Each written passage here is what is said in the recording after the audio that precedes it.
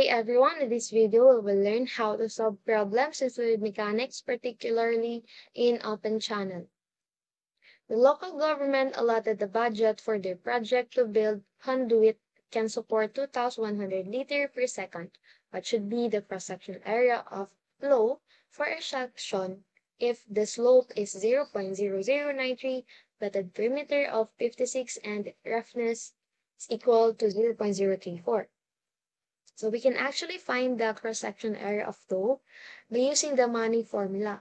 So the Manning formula for the discharge is equal or proportional to the product of area, 1 over roughness, the hydraulic radius raised to 2/3, and slope raised to 1/2.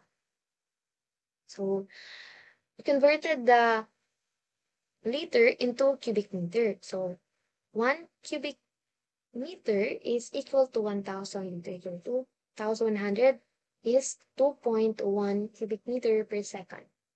So you can use this or use this constant for the discharge. So 2.1 equals to area 1 all over roughness. So roughness is given 0.034, and the hydraulic radius. So hydraulic radius is equal to area all over the wetted perimeter.